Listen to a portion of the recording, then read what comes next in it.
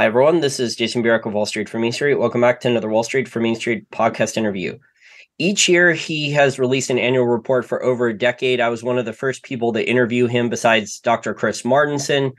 His annual report talks about all the events, geopolitical, markets each year. I think he spends many, many hours over the course of a couple months writing this out and then a preview for the next year coming forward. He is a chemistry professor, but he's more well known now for his Twitter rants and also his annual report that's coming out in the financial Twitter space. David Collum, thank you for joining me again. Glad to join you. We've done this for many years now. We have. And I remember hearing you and Dr. Chris Martenson and reaching out to you. And I think I was one of the first podcasters to reach out to you for interviews back then. I mean, you've done so many more interviews over the course. And then I remember seeing you before your Twitter became enormous, how you would go on Capital Count. You would fly in to DC here and you'd go on with Dimitri Kofinas and Lauren Lister on Capital Count on RT. That was a really good financial show back in the day. Yeah, I missed that show, actually. When she went to Yahoo, it might have been a plus for her, but she disappeared completely from my radar. And I used to love Capital Account. That was the first time I was on RT, and I actually talked to our media guys and asked them, first of all, I'd never done live TV. So I actually went over to the media and just had them do a quick check to make sure I wasn't idiosyncratic, which I knew I was. But and then they pointed out that RT had something like 350 million setup boxes. And so the first interview I did with Lauren, my colleagues sat around taking shots every time I said the word Fed. So it was, I enjoyed those trips to DC, but those are the olden days. Well, it was a network actually that didn't want to keep those two around because I'm friends with Dimitri Kofinas, and I mean he eventually, I think he took a break from finance and then he restarted it a couple of years later with the Hidden Forces podcast. So he's having. We also had a very big health problem. He had a brain tumor, right? Yes. He's written blog articles about that. It was actually pretty miraculous how him and his dad read through all this medical research and found a doctor willing to do an experimental brain surgery on him. Right. In fact, I found out that when I was down there talking to him on one of my interviews, that he said, at that point in time, I was hanging on to reality by the thinnest of threads. And I'm going, oh, that's interesting. I didn't detect that. He wasn't swinging at dragons flying by or anything like that, but he was really struggling. Well, Chadwick Boseman, the actor, the Academy Award-winning actor, who was in Wakanda, the Black Panther movies, I mean, he hid his cancer too. So it just happens. If you're mentally tough, I guess you can hide it for a little while. Dimitri's doing great work though over at I think Dimitri's one of the very best. Yeah. Yep, he's a top 5 interviewer just like me. He does a lot of background research for a lot of his interviews. So David, I want to ask you about 2022, some of the key things that happened. Now, your report for 2022 is talked all about Ukraine. So you would say it was more about geopolitical and then the knock-on effects of all the sanctions that were put on Ukraine with energy and fertilizer and things like that led to higher inflation? Well, I would say that the Ukraine story triggered inflation that was deeply embedded in the DNA of our system, and it just required a spark. And I would say that the Ukraine /energy /COVID lockdown problem was the spark. So I don't think it's as much causal as people believe. I think inflation was just waiting to rip out of the gates, and as soon as they gave it a reason, it went. It was certainly accelerated by the Fed's go direct policy that started in fall of 2019, actually before COVID, where they were jamming money into the system in new and innovative ways at the behest of BlackRock. Yeah, I would agree. From a money supply standpoint, for 2.5 years since the first quarter of 2020 and more bailouts. I mean, there was a ton of bailouts during the 2019 repo madness crisis too, but all these governments in early 2020, they just printed insane amounts of new currency, mostly for stimmy checks, mostly for bailouts for large corporations, and then also to buy government bonds. And that money supply growth was while they were shutting the economy down. So the economy was not producing lots of supply of goods and services, and we still have supply chain problems now when we're recording this interview on Tuesday, January 17th, 2023. I mean, I just see new supply chain problems every day, whether it's Arizona Iced Tea Company, their plastic bottles. I think they said their plastic bottle costs are up 25% compared to aluminum cans, and then the egg crisis that's happening right now. Tell me about the egg crisis, because I'm picking it up, but I'm not picking up the story. What's going on with the egg crisis? Well, apparently about 10% of the chicken population died for some type of bird flu. But I mean, They died or they killed it. Who knows the truth at this point? Well, no. But they could have had one of these. You've got an infected flock, and therefore you have to sacrifice them all.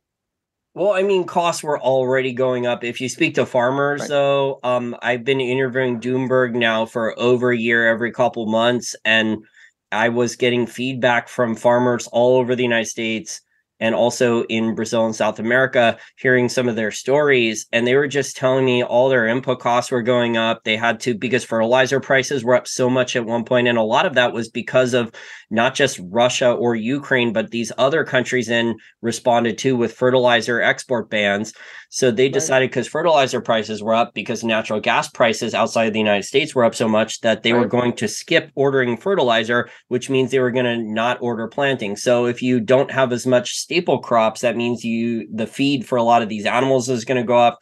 We're just seeing this at the grocery store now, David, with shrinkflation, the consumer price index, which is still relatively high, although now like the PhD economists and the deflationistas are saying it's falling, inflation has peaked, it's over. I mean, like the reality for most people at the grocery store or the restaurant, their cost per unit, they're dealing with bad stagflation and shrinkflation, and their cost of living is getting destroyed. A standard of living is getting destroyed. These guys who are pronouncing inflation is over, the same clowns, however, who will say markets never go straight up, nor does inflation. And so, well, eventually it can go completely straight up and go completely vertical. But the point is, the inflation could pull back to let's just pretend like the CPI is a valid number. It's not, but it reflects a valid number somewhere out there. CPI could flutter a little along the way and still get to very high levels, just like in the 70s, right? When Volcker was battling it. It didn't go straight up. It just kind of moved around, and there were months where it kind of fluttered back down, and then it would take off again. So by no means can anyone pronounce the inflation problem's over. They can guess, they can predict, but they don't know. Well, I would say it's confirmation bias, because a lot of the people that saying inflation has peaked were the ones that were every week or two in 2020 and 2021 were calling tops on inflation. They were saying there wasn't going to be any inflation because there's no velocity of money. Meanwhile, the governments were printing many trillions and handing out stimmy checks while they were shutting down the economy, and there was less supplies and less supply of goods and services moving throughout the economy, and then there was all these supply chain problems.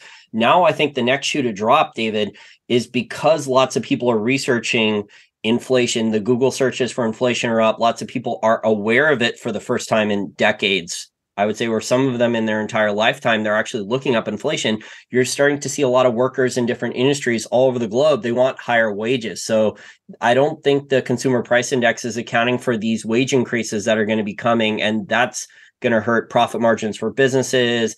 Consumers are going to get hurt. The higher wages will somewhat offset inflation, but not fully.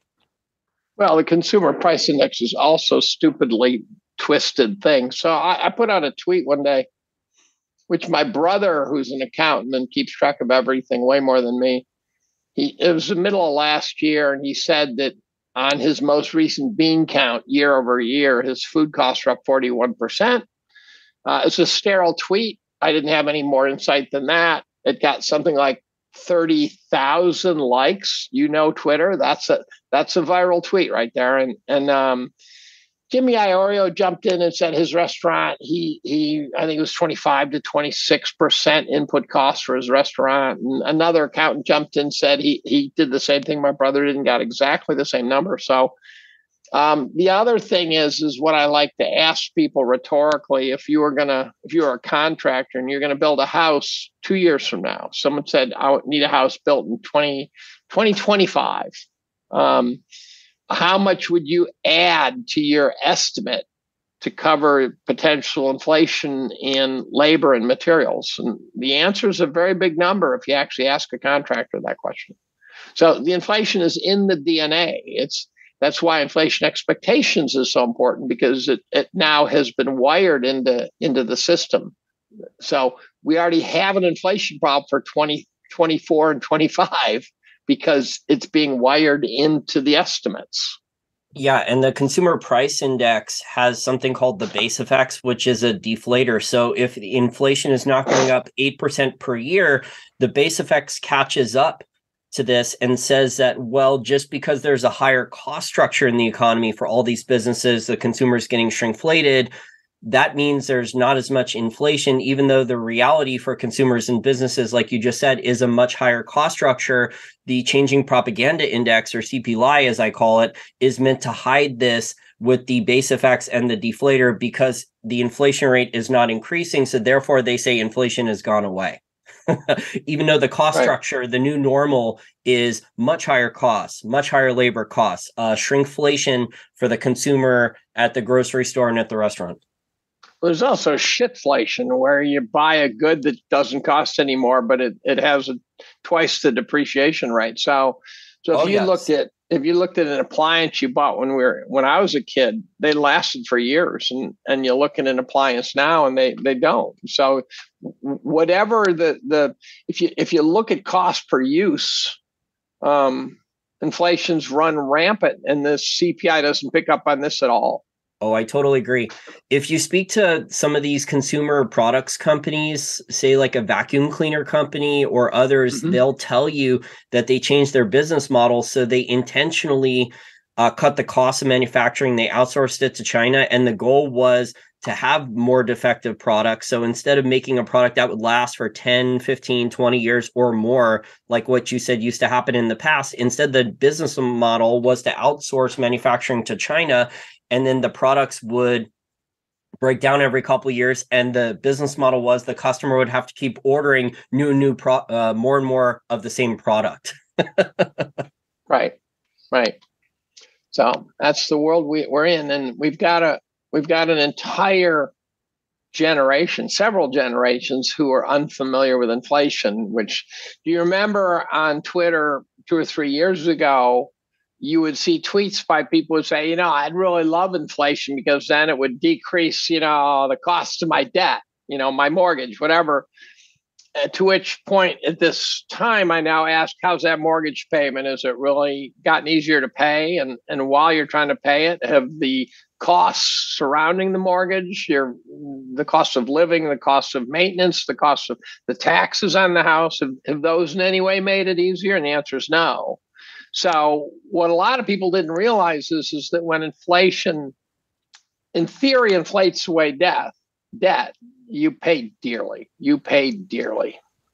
Oh yeah, everyone's cost structure is up. Their standard of living is getting diminished unless they're growing their income. But if you look at, it depends on the inflation rate. So if you look at like Zimbabwe, Argentina, Venezuela, while the inflation rate was lower, people were able to hustle and figure out side jobs and grow their incomes to somewhat offset the inflation. As the inflation rate increased, it became impossible to figure out all these jobs to grow your income to offset the inflation rate. So we're not at Zimbabwe levels or Argentina or Venezuela levels of really bad stagflation or hyperinflation yet. But if this continues, I think we're headed along that path. So the stagflation we have now is very bad, though.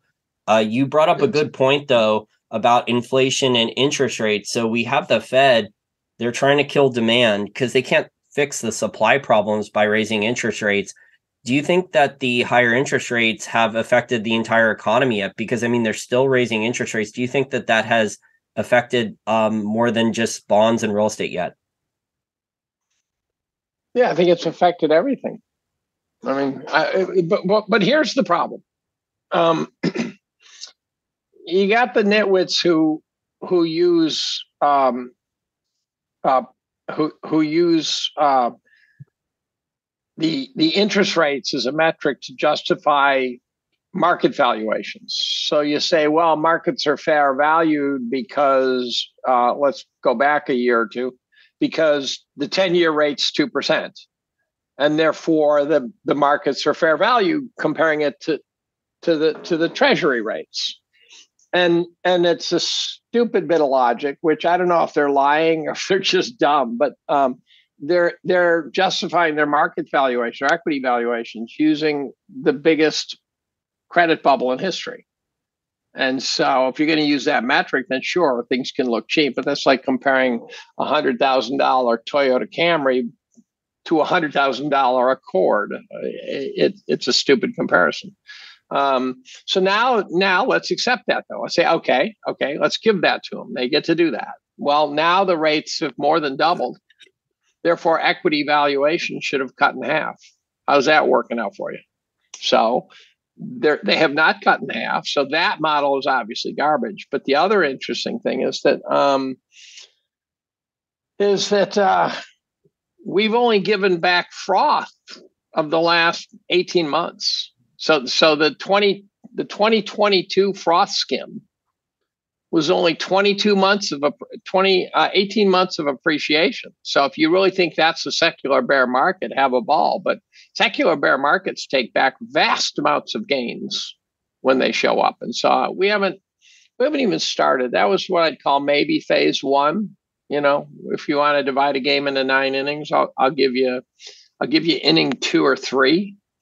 There will not be. You won't even begin to be able to call for some bottom until people are just screaming in pain. And my base model right now is that because we're boxed in by inflation and the Fed is therefore cornered, they can't print their way out of this without completely abrogating their responsibility. My base model is a generational secular bear market. I would argue that the interest rate hikes have not affected everything yet because we haven't had a real estate crash. So we've had home prices and home sales slow down because of mortgage. There's because of higher costs of mortgage for a potential new buyer. So there are a lot less buyers unless you're an all cash buyer. But I don't think we've had anywhere close to a real estate crash. Now we have not at all. I misjudged. I sort of heard your question. So not at all. Real estate pricing by the sellers is very sticky, right? So people take a while to let go of their notion of how valuable their house is when they go to sell it. Well, also you have a lot of people that locked in a lower mortgage at a much lower interest rate. And so they're hesitant to sell the house now while home prices are falling, because then if they go and get another house, they'd have to get a mortgage at a much higher interest rate. So it doesn't make a lot of sense then until maybe the Fed goes back towards, starts lowering rates again and head towards zero interest rate policy. I don't think they can do it. Well, I think they're finally cornered. I think 40 years of dropping rates is over. I don't think the Fed can do it. The Fed has had this luxury of being able to drop Fed funds rate from extraordinary numbers in 1980, 81 down to zero. Those days are done. We've just squeezed the last drop out of that citrus fruit. It's gone. So I think the Fed is trapped. I think we just disagree then on how badly trapped or what options the Fed has left, because I'm looking at the interest payments on the debt for the US Treasury, and can the US Treasury, with the national debt headed towards 32 trillion very quickly, can the US Treasury actually afford 5% or 6% rates without the Fed expanding their balance sheet and buying even more US Treasuries? Well, when push comes to shove, will the Fed accept horrific debasement of the currency or horrific problems in the bond and equity market? Which will they choose? I think they're the buyer of last resort of U.S. Treasury. So you might be right. They might have to choose between making sure they fund the U.S. Treasury and not supporting the stock market or real estate. So I think they will choose U.S. Treasuries first. That's the priority. So they're throwing themselves under the bus. The Fed is throwing itself under the bus. Well, the other part of this equation, Dave, is how much more reliant all levels of government now have become on this asset price inflation, thanks to the Cantillon effect and zero interest rate policy for almost 15 years, for around 15 years, because of all the extra capital gains taxes, property taxes that were coming from inflated stock prices, inflated bond prices, inflated real estate prices. All these levels of government were just collecting extra tax receipts. So if those go away, then the government budgets, I don't know a lot of government levels of government that are really efficient at cutting their budgets quickly. So I think there's going to be a mess. The Fed might have to start buying municipal bonds too for bailouts. So will the Fed let inflation get to 25%? I don't know if they're going to be anything close to honest about this. I mean, David, according to Shadow Stats, what the Shadow Stats, it's already near 20, right? Yeah, it peaked temporarily at around 18, and it's come down a little bit. So what, 16 now? So 16 is still really bad stagflation. Right. And the problem is we're just starting. So the question is, at some point, the Fed's going to face Sophie's choice. Are they going to destroy their legacy, their credibility, and the currency? Or are they going to destroy the equity and bond markets? Well, David, it seems all these governments have done similar policies because they were all kind of copying what Japan was doing. And Japan has hit the wall first. And then you have these larger countries like China, Germany, Japan that used to run trade surpluses and then buy those U.S. treasuries, and that would subsidize our debt so the Fed wouldn't have to buy everything. It seems that those days are over too. Right. But we're coming. What you're describing here, by the way, is stage 4 cancer. You're describing a situation where the person has cancer. I use this metaphor almost every podcast. And the person with the stage 4 cancer says, what do we do? And the doctor says, well, you get your affairs in order. You're done. And the question is, in what way are you going to go? Because I don't see either solution as anything but catastrophe. Yeah, I agree. I see government debt crises in Japan, in the United Kingdom, in the European Union. I see China with an enormous credit bubble and a real estate bust and a tech bust. And then I see the US. It looks like the US is being saved for last because on a relative basis, because all these fiat currencies suck, the dollar is the strongest relative to these other fiat currencies. And the US, because of that, the US debt's going to keep growing, and that's going to create an even larger problem. To use your analogy there, the cancer is just going to metastasize and keep growing. Right. The other problem is the Forex market is not really, the Forex market is a goddamn casino. It's not the value of the dollar. So the dollar's not strong. It's strong on a curve relative to other garbage. And so the dollar's weak. I'll tell you how you know the dollar's weak, because it buys less. So the dollar's weak. And if you want to compare it to the euro, have a ball, right? You're grading on a curve, and you happen to have a classroom of idiots, so it's easy to beat the curve. But the problem here is that the Forex markets, also being a casino, are potentially an emergent system. They're potentially a system that could go chaotic. And I mean really chaotic, like the repo madness of 2019, where the entire system starts fishtailing on black ice. Well, and the Fed will be powerless.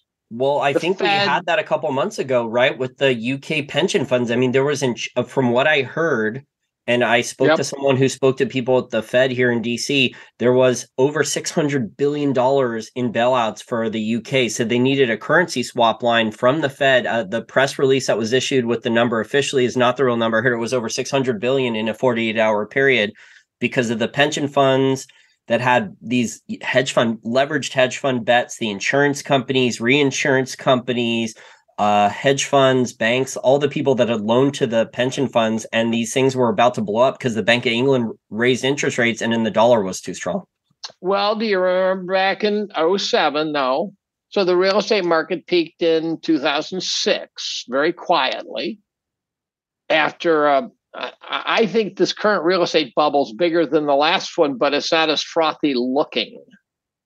And it's because you don't You don't have the same retail participation you had back then. Back then, you had all these ninja loans and stuff that were blatantly obvious warning signs. This bubble, I actually think it's a bubble inside the finance system where the very large real estate conglomerates are going to get in trouble. So BlackRock has huge real estate positions that they're going to have to liquidate at some point. That's going to cause a real problem. So I think the problem that the Fed will face is that the system can't be saved. So it's going to be a choice of just two really awful things, and when they choose it, it will not look like they chose correctly, no matter what, because there is no way out. It's you jump off a building. We need a new system. The problem is the system. The problem is these governments and central banks have too much power and control over our lives and the economy, and then they pick and choose winners and losers. I mean, wasn't BlackRock, you've been around in the financial community for a long time. I mean, BlackRock was given access to all this cheap capital post 2008 to go and buy up entire rows of homes with private equity and hedge funds. And then they were allowed to basically given a 0 interest rate loan to buy mortgage-backed securities for pennies on the dollar. So they were given all these advantages. The rules were changed. Do you think we're going to see more of that where it looks like pension funds are going to be needing bailouts because of their hedge fund trades if real estate and other asset markets do crash soon? Well, so to clarify your BlackRock 0 interest rate, in case it sounds like a sweeping statement, technically, I think their interest rate was 0.15%. And so in close fact, enough. No, that's right. But a person listening could be thinking, well, he's rounding down to zero from something like 2%. Yeah, could you or me have borrowed? Could you have me have borrowed at those to go and buy mortgage-backed securities for a penny on the dollar, or go buy entire streets of houses and rent them out for rental property income? Borrow at those rates. So the problem we have now is that we are now facing inflation, and we weren't facing inflation then.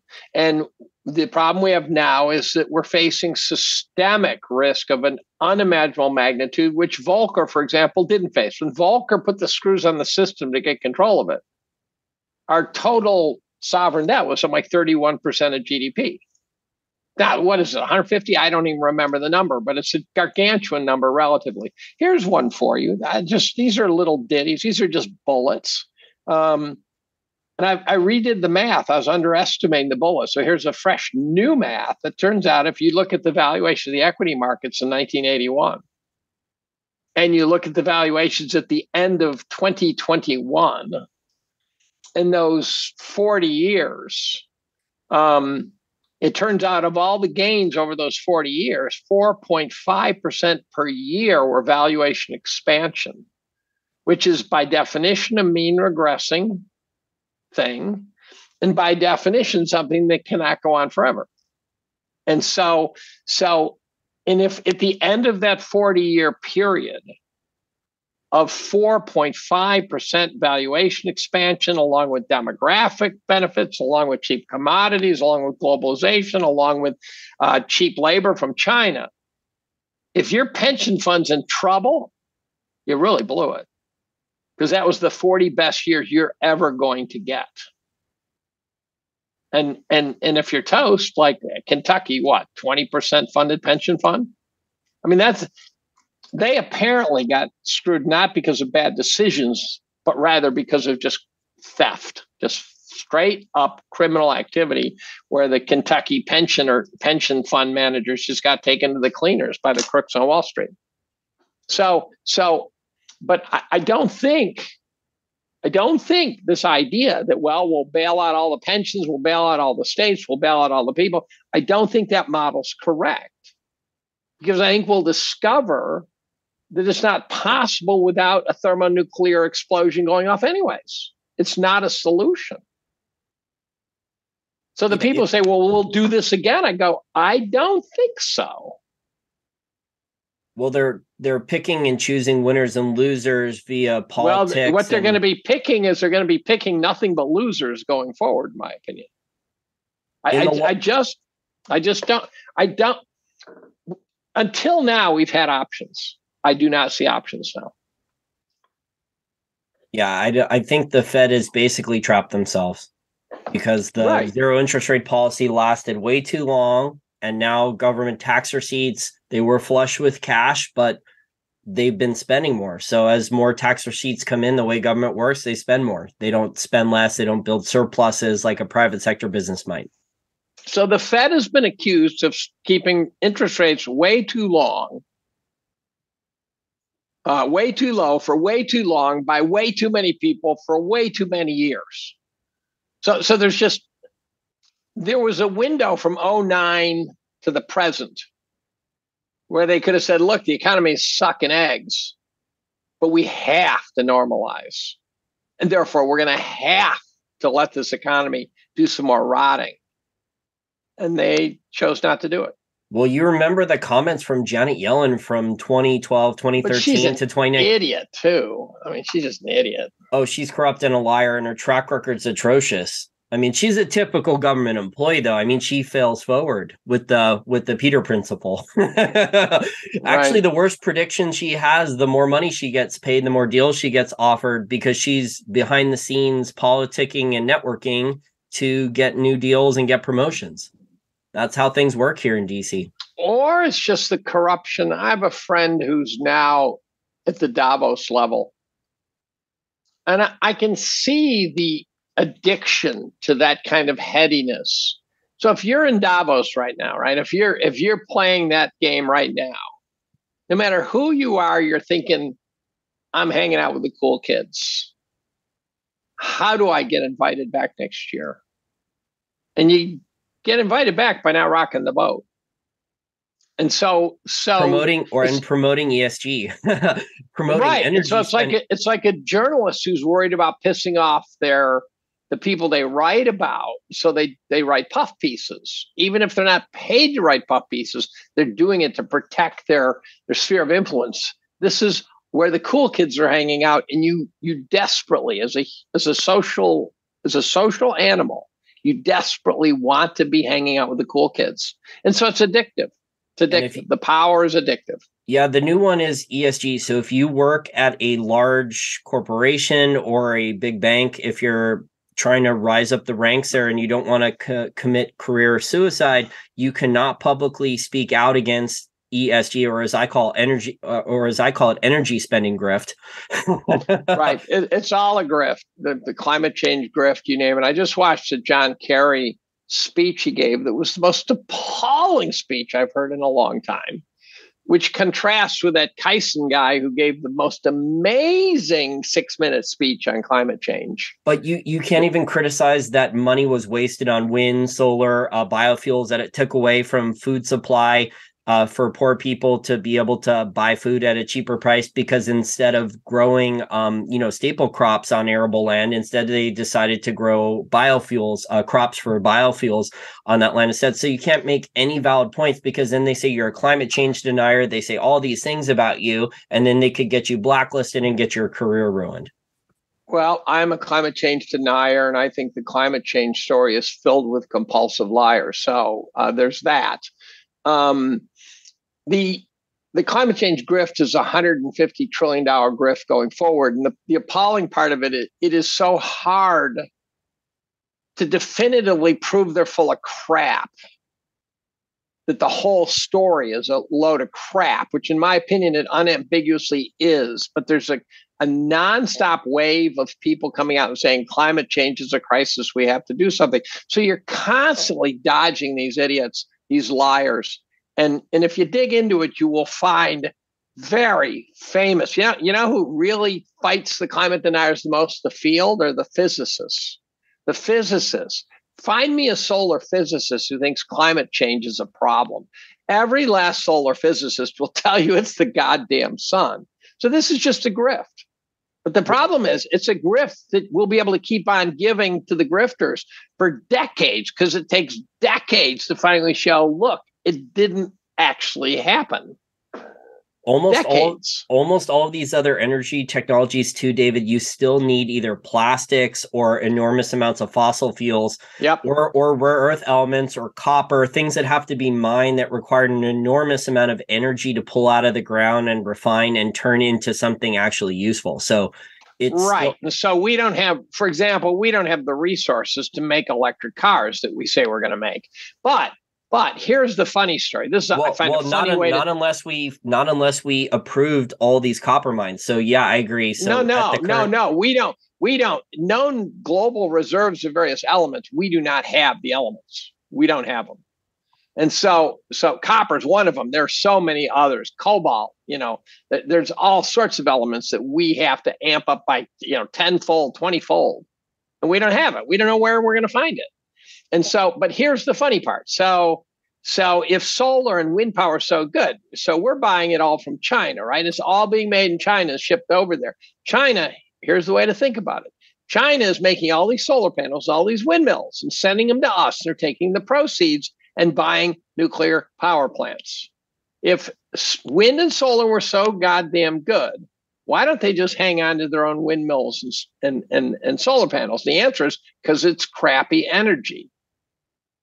They want nukes because they know. It's not cheap electricity either. I mean, Germany's learning that. Germany's had to use an enormous amount of coal and wood for the winter. They had to pay sky-high natural gas prices. I was just talking about this on another podcast for my YouTube channel. I mean, they paid sky-high prices to buy liquefied natural gas that the Chinese resold to them for the winter a couple months ago. That they bought from Russia. Right. So the Russians they're just laundering Russian energy through China and then getting 100% markup. The whole, as I look at what's going on in the world, whether it's ESG, climate change, Ukraine, you name it, it looks like someone is making decisions that are designed to destroy the system. And I'm not saying that metaphorically. Actually, the decisions look like someone is attempting to completely destroy the system. It looks like social engineering, and people are just ignoring reality. So ignoring reality that it requires all these materials or cost of capital or all these things in order to for their agenda. So it's the World Economic Forum, the Davos crowd, Dr. Klaus, whatever other groups people want to talk about. But those seem to be because Davos is coming up soon. Right. So what's going on? I don't know. There's many layers to this onion. I'm at layer 27. I could be 20 layers away from truth. All I know is that, for example, in a year where they're talking about famine, for them to say that the Dutch farmers should produce 30% less food is surreal. I feel like I'm an MK Ultra. They just slipped me yet another hit of acid. I mean, it just doesn't make sense. It's like reading a dystopian. It's like reading the only way it makes. Sorry, go ahead. The only way it makes sense is if you say they're doing it for some reason. It's intentional social engineering, but it seems like a dystopian fictional novel, like an Orwell. It's even these central bank digital currencies that are being advanced are more Orwellian. Well, they're more Orwellian than George Orwell could have even imagined. So interesting thing about Orwell is what was soothing was that when 1984 was being read in my age bracket, it looked fictional because the technology didn't exist to do what Orwell said they'd be doing. Now it does. And so now there's a funny letter floating around the internet where Huxley wrote to Orwell and said, "Loved your book. I think my model's better." It's really funny as hell. It's a real letter, supposedly. Yeah. Huxley's with the Soma, doping people up with all those drugs. Yeah. Yeah. So Brave New World. Yeah. And then things like, for example, the opioid epidemic. It's awfully convenient that they're frying people by the gazillions. And these drugs are coming in from China, and we're not stopping it. We could, in theory, win that war, but we're not stopping it. If we said to China, "Look, you stop the opioid shit, or we're doing this," but no one's stopping it. And part of the problem is that since Biden is owned by China and owned by Ukraine because he's got so many corrupt dealings with them, anything Biden does that doesn't make sense, you should say, "Okay, who told him to do that?" And then you might say, "Well, why would he do that?" And I go, "Because he's owned." because they could destroy him. They could destroy everything that he thinks his legacy, which to me is a hair sniffing criminal liar. But that's a separate issue. Well, they're dumping these scandals on Biden because they know he's going to be a one-term president. So that's why they're trying to sweep all these scandals on him and make all the other potential candidates look clean. So that's why they're dumping the scandals on him now. That would be my the other potential candidates are so pathetically bad looking to me that they're just who's the lead candidate in your opinion? I have no idea. I mean, like, if there was less social media, the kind of Justin Trudeau by looks. So like Gavin Newsom, who's like a copycat of Trudeau. That's it. He looks like the lead sled dog to me. And he is appallingly. He's a source of so many bad ideas. He's the epitome of California's bad ideas, right? California is where all bad ideas are hatched. I grew up in California. Yeah, I haven't been back there in 20 years. But Gavin Newsom has brought it to a new art form. Oh yeah, his lockdown policies were atrocious. I mean, the policies for small business owners were bad before that. Hearing about taxes and almost perpetual minimum wage hikes that a lot of the small business owners in California couldn't afford. But I mean, like the lockdown policies California implemented were absolutely atrocious. They caused a lot of businesses to fail. Oh, but they're talking about giving $5 million reparations to anyone who was in jail for a drug charge. I mean, these are insane people. How could someone think that's a good idea? How could anyone think that's a good idea? Anybody. So it is as though we could spend hours. The gaslighting model looks totally sound to me. They are attempting to drive us so nuts that we are demoralized. It is as though we're in some intellectual solitary confinement and our brain is going just bonkers saying, I just do not understand what I'm seeing. That's what happens in solitary. Very quickly, your brain turns to mush. And that's what they're doing. That's what this gaslighting is. So COVID, everything looks like it's just designed to make you feel nuts. So going forward in 2023, I know it's still early in the year. Do you have any types of predictions? It doesn't have to be about markets or investing or anything like that. Any types of predictions that you're kind of confident in, whether it's like geopolitical or policy wise, that you think is going to be a major theme for the rest of the year? Nothing that I'm confident in, but I'll throw out some spitballing. I think the Ukraine war ends, and it largely ends because Putin gets what he needs. I think most of 2023 will turn out to be financial problems. So I think we're going to go back to kind of an '08 model. I think by no stretch of the imagination was 2022 the end of our financial problems. I think it was just the beginning. So since we don't seem to be able to hang on to more than one crisis at a time, my suspicion is that Ukraine will go away quietly the way COVID went away quietly, but it's not quite going away because we all know those liars scammed us, and they hurt a lot of people scamming us. And so I think the COVID story could fire up. I think the vaccine story could fire up. So I've probably spent at least 2,000 hours, if not more, reading about COVID and the vaccines, right? I am not just aware, but I have spent huge hours reading about it over the last 3 years. But all through 2020, what I pointed out, I had forgotten about this, is that famous people were not dying. And you go, well, why do you care about famous people? And I said, because they're identifiable. Right? If Joe Sixpack's dying in ERs, there's no way to count them. There's no way to measure it. But let's ask, what are famous people? Well, there are 535 members of Congress. There's 100 senators. There's thousands of famous athletes. There's thousands of famous politicians all over the world. So it's a very large sample size of people who would generate headlines if they died, and they weren't dying.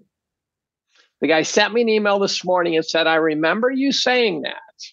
He says, now what's funny is famous people are dying and they're ignoring it. And I just took you off YouTube. I don't care. You can delete this shit. You won't offend me. I understand. You got to keep your revenue stream going. I told Pomp that. He actually turned it into a funny plot line by actually stepping onto the screen and saying, Dave saying it again. We can't put this on YouTube. And now back to the show. So he made it. It's a very entertaining way Pomp handled the edits. But you can just clip it. You won't offend me. I won't say, hey, what the hell did you do to me? Because I will speak freely and you edit freely. Whatever you want to do.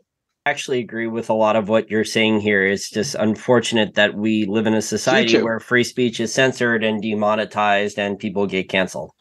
So that's why I spent 100 pages last year, not 2022, 2021, 100 pages writing about a rising authoritarianism. And I didn't write much about it this year because I said what I needed to say in 2021. And I don't need to say it again.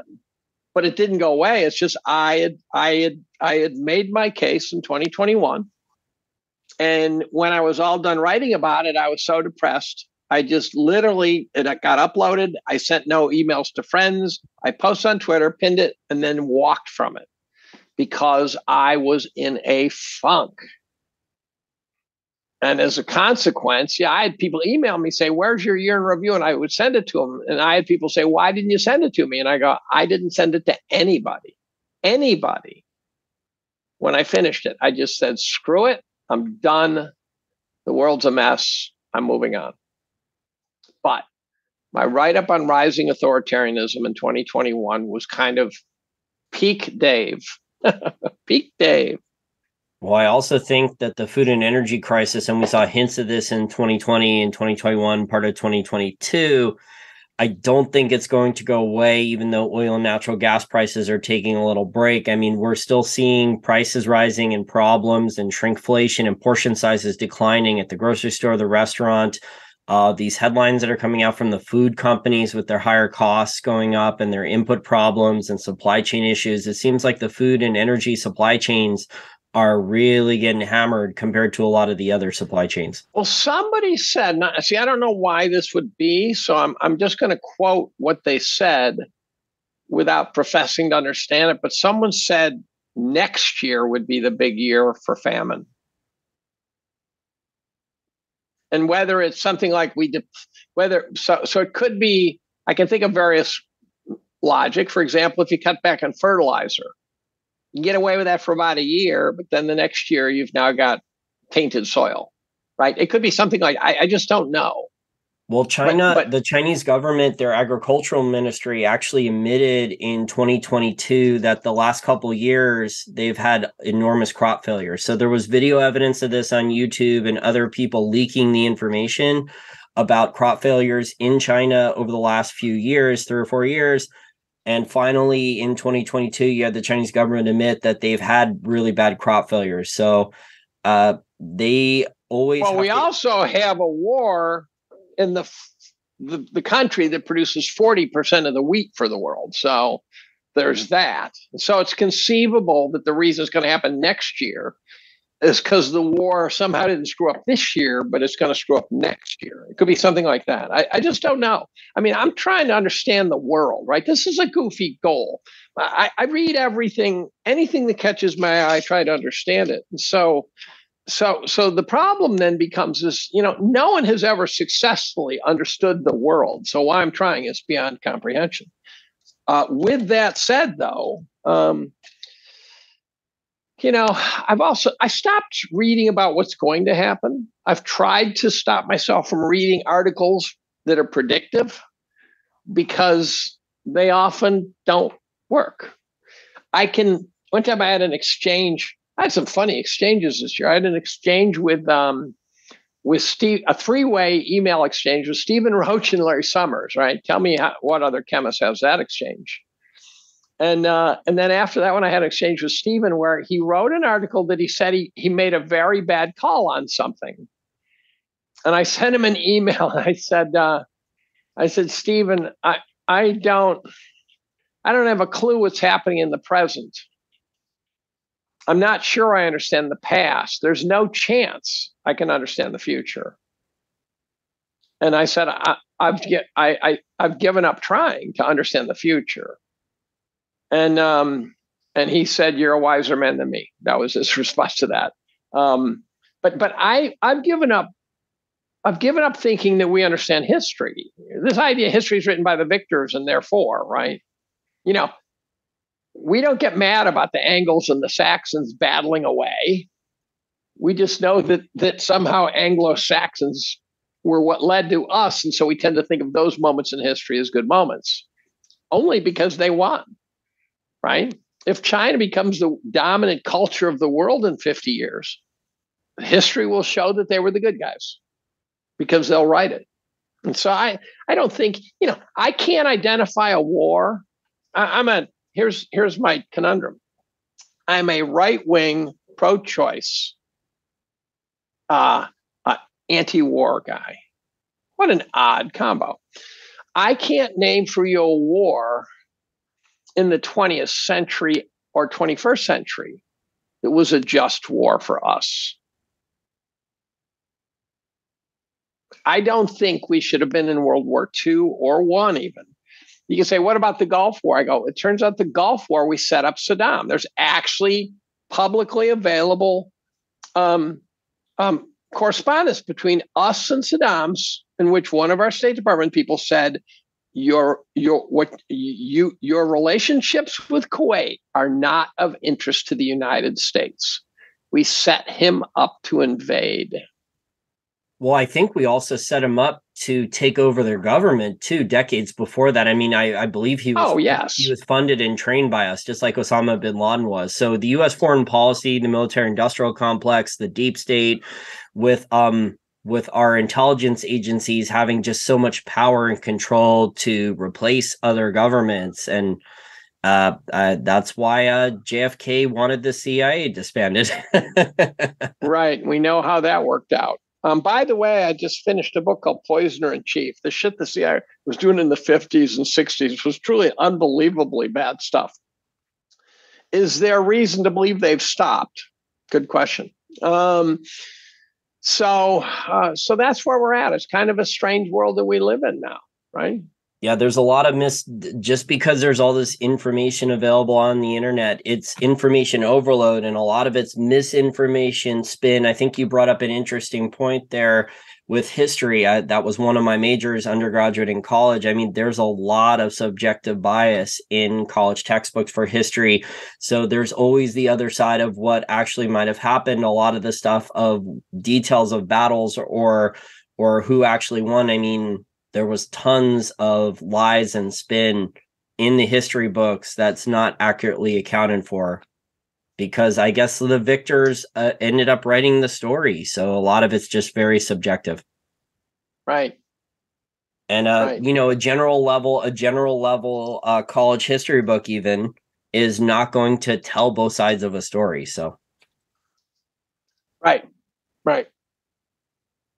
Well, David, I really enjoyed our discussion today. Again, this was not about investing in markets. 2022 was a crazy year with inflation, asset price volatility, the pace of the Fed rate hikes. I don't think the effect of the rate hikes has priced itself into everything yet. I think we're still probably looking, I don't know, timing on this at a real estate crash, especially if the Fed keeps hiking rates.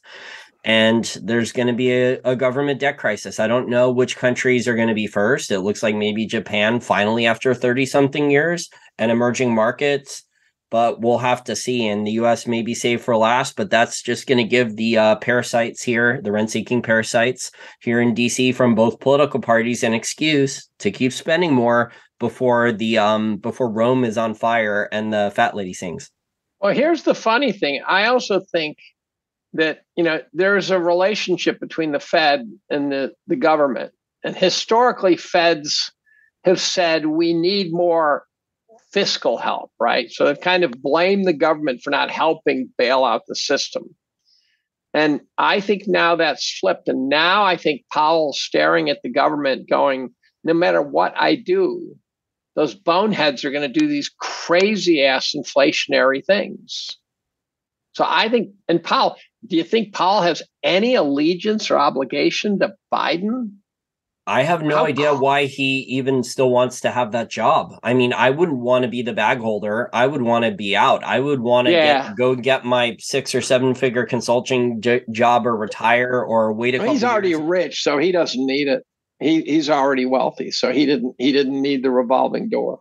Well, plus he's not going to go to prison for front running the QE purchases in 2020. He bought, I think, over $5 million worth of municipal bonds. You know the backstory of that? Do you know the backstory of that? It turns out, so I'm down in New Orleans at a meeting, and Danielle DiMartino Booth is running a little late to show up for dinner with about 8 of us. And she sits at the table, and she's at a high vibrational level, even for Danielle standards, which is already a high vibrational level. She had just got off the phone with, I will guess with great confidence, but she didn't say, Richard Fisher. And what had happened in that whole bond trading thing is that Lyle Brainerd was pissed off when she didn't get the big gig at the Fed.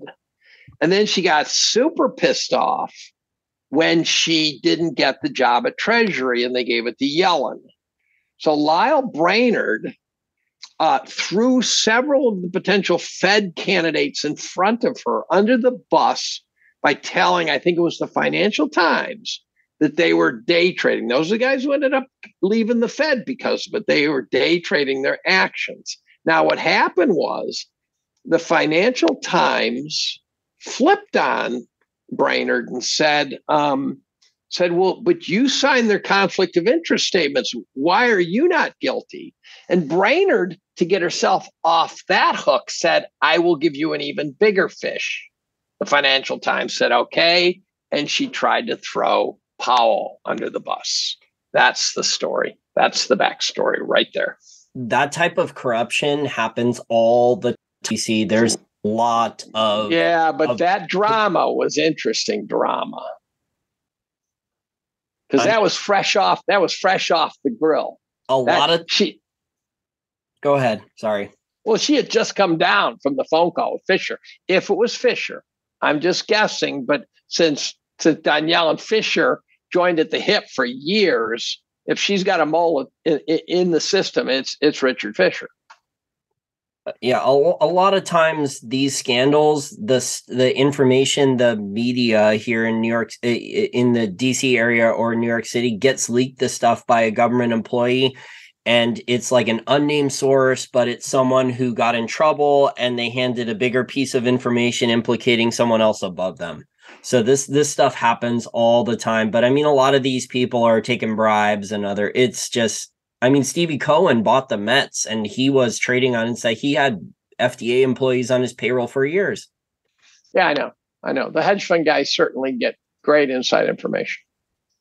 Yeah, he didn't. I think Stevie's probably a fine. Oh, break my heart. They never got Corzine. They could have gotten Corzine. They didn't. No one ever goes to jail. No one ever goes to jail. Here's a question I like to ask. Totally off topic, but I like to ask anyways. We hear how child trafficking is a huge problem, right?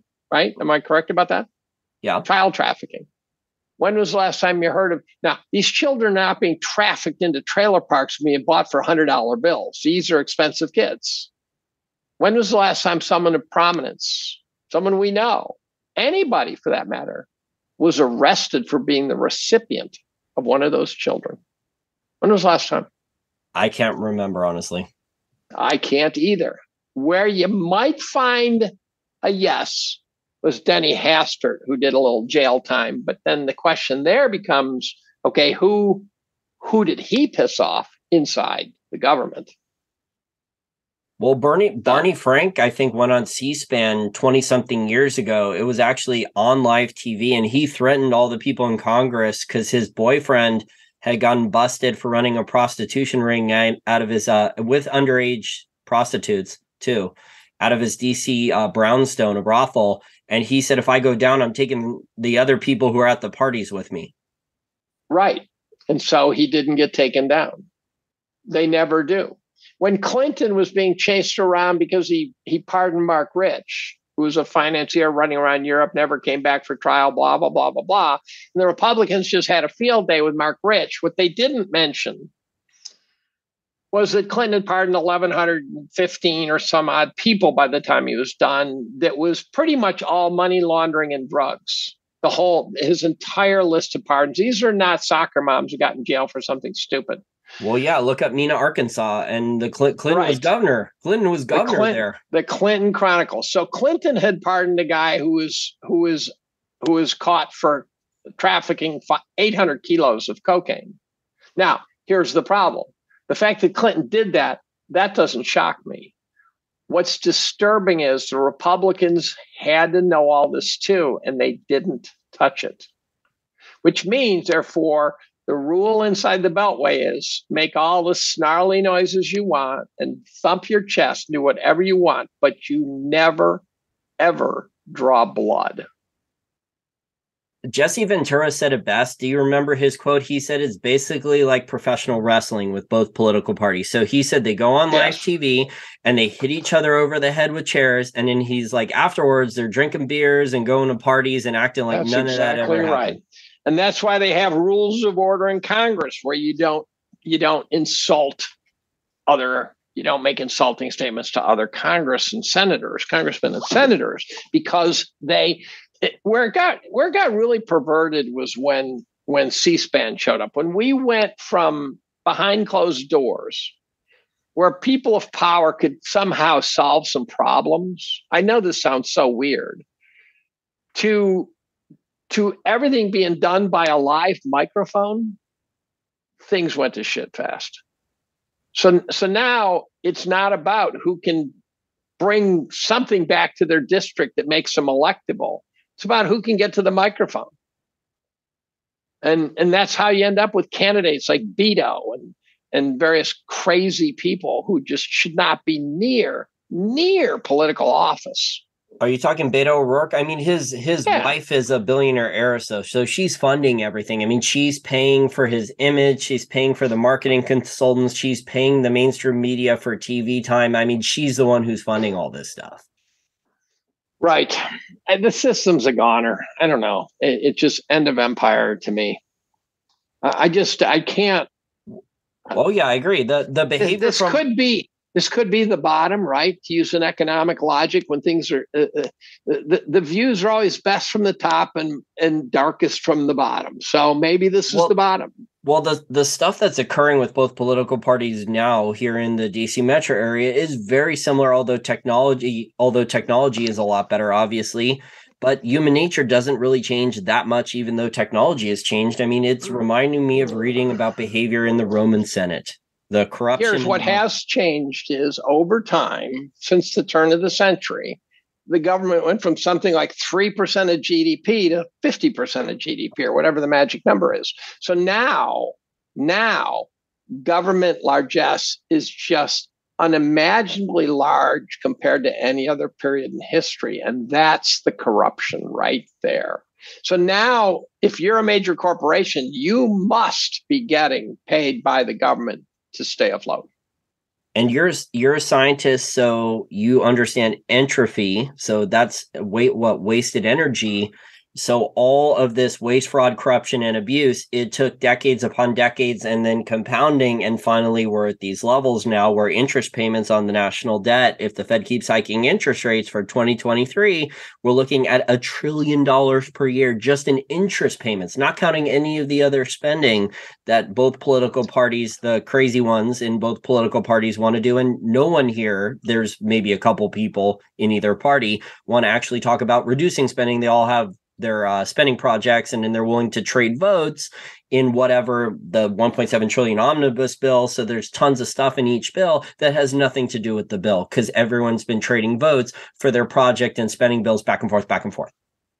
Right. And this is why it's stage 4 cancer, because we really are past the fail-safe point.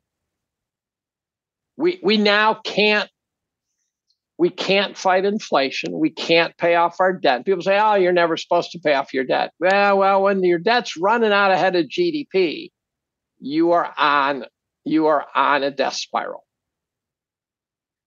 It's a debt If that Ponzi. It keeps growing. Yeah, it's a Ponzi scheme, basically. it's a complete so the bottom line is that and people just can't imagine it. I go, that doesn't mean it won't happen. Just because you can't imagine it doesn't mean it won't happen.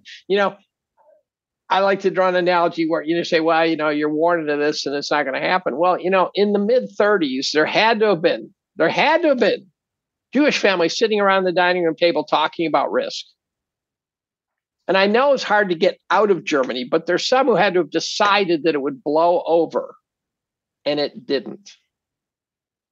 There are times in history where it doesn't blow over, whether it's the Cultural Revolution, whether it's the French Revolution. There's times where people really lose their shit. Well, Neil Howe, who's actually local here in the DC metro area, I've had lunch with him half a dozen times. He would say a generational cycle, an 80-year cycle, and it's basically a fourth turning. So we're heading into that.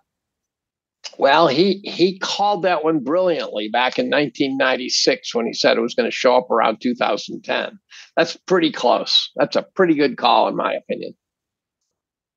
Well, David, I've kept you for over an hour. I'm going to attach a link to your full report. It's over on Chris Martinson's website still, if our listeners want to read the entire thing. It's my pinned tweet.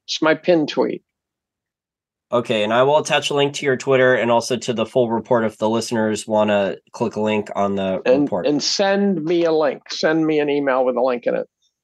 I appreciate it. Thank you again for your time, and I always enjoy our discussions. I wish things were happier. Is there anything you're actually optimistic about? Let me think about it. I didn't play golf this last summer. I'm going to play golf again next summer. I took it up after about 40 years the previous summer. And I haven't lost distance on my drive. I was a long ball hitter, and I still kind of have it. But I was making progress. And then last year when I started to play golf, it's like I'd given it all back.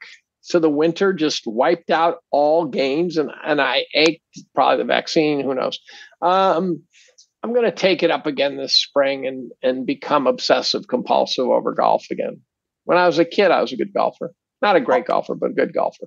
I'll tell you what I'm optimistic about. People are starting to, instead of these Silicon Valley revenue-only companies that just grow revenue, don't focus on fundamentals, don't focus on profit margins or free cash flow, invent their own accounting metrics, get away for years with accounting fraud. People are starting to actually look at fundamentals again. People are starting to look at risk again, managing risk. People are saying, I need some cash. I need some gold.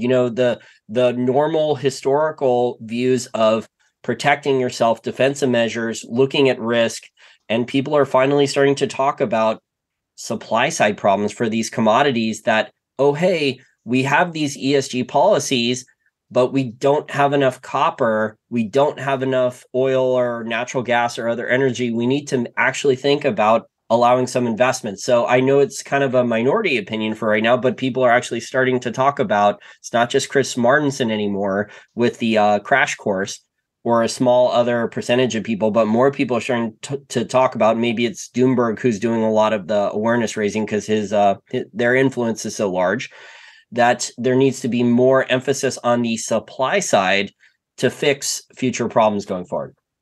I know who Doomberg is. He is an impressive character in his previous existence.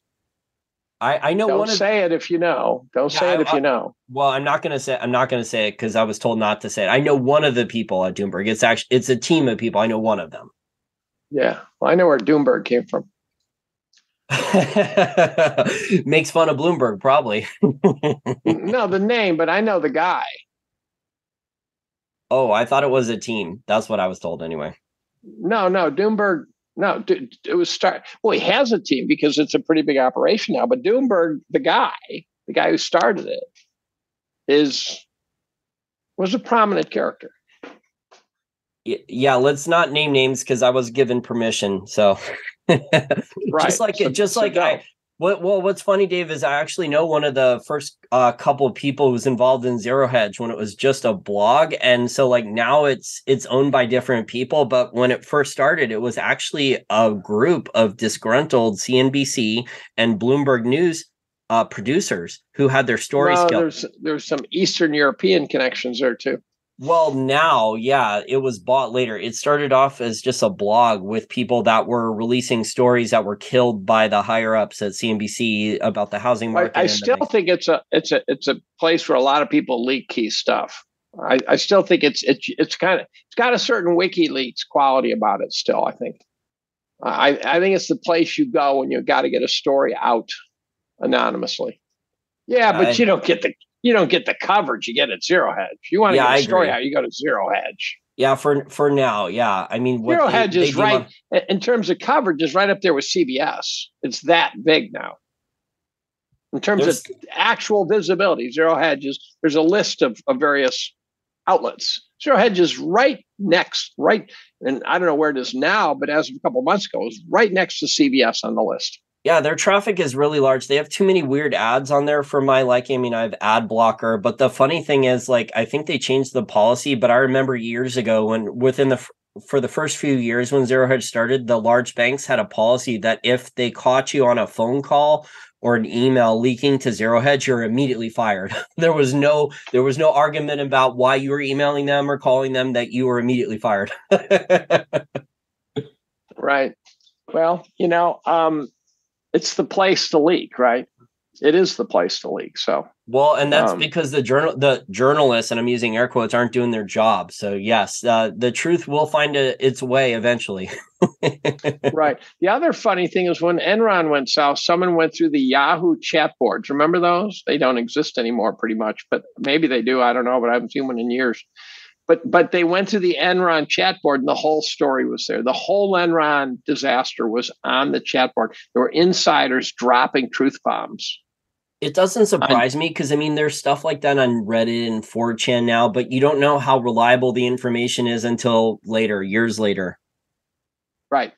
So in any event, it was fun. Send me stuff, and I'll post it on my Twitter feed. I really appreciate it, David. I think this was very thought provoking. So I may have to edit out some of the stuff here so I don't have my YouTube channel totally removed. Unfortunately, that's the Yeah, embargo. I do not want to be the guy who causes you to lose your revenue stream. Yeah, especially because I've basically been blacklisted from normal financial industry jobs. Okay, David. So thank you again for your time. I appreciate it. Adios.